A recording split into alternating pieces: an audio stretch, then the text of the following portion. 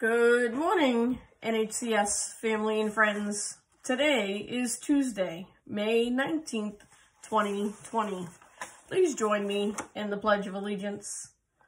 I pledge allegiance to the flag of the United States of America and to the republic for which it stands, one nation, under God, indivisible, with liberty and justice for all.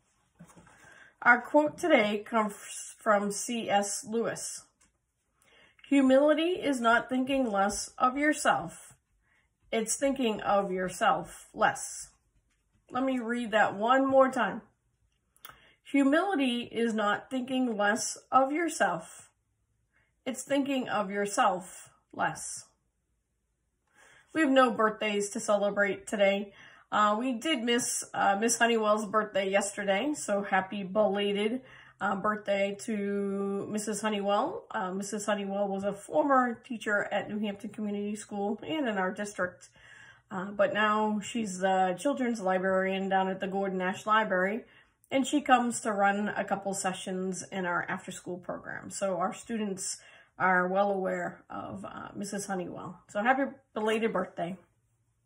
Our joke today: what day of the week are most twins born? Tuesdays. That's not true, but anyways, it's a kind of cute joke.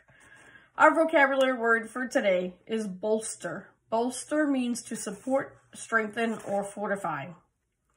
Ryan had to bolster his flooring by adding another 2x4 to the foundation. My words of advice. I don't really have any today. I wish someone could tell me about black flies. They were awful yesterday, and Fenway and I did not have fun walking the many times she had to walk yesterday. So I wish that someone could make millions of dollars if they could not get rid of, because I know they're probably really important in our ecosystem, the black flies. But maybe to get black flies not to be a nuisance to people. So someone could become a scientist and earn a lot of money probably by doing that. Yeah, no really important words of advice today. It's going to be a nice day. So again, get that work done. Or even, take a long break as long as you come back to the work. So really no words of advice today. So let's move on to our question of the day.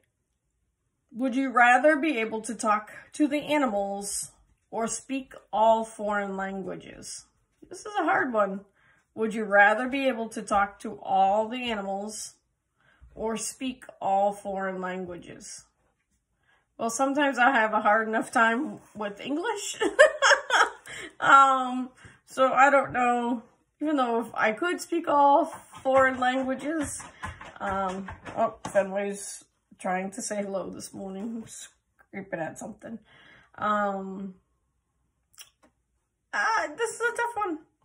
I think I'd like to be able to talk to the animals, especially now having Fenway. I wish Fenway understood a little bit more of, we have to go outside to pee, or we gotta go in now because mommy has a meeting.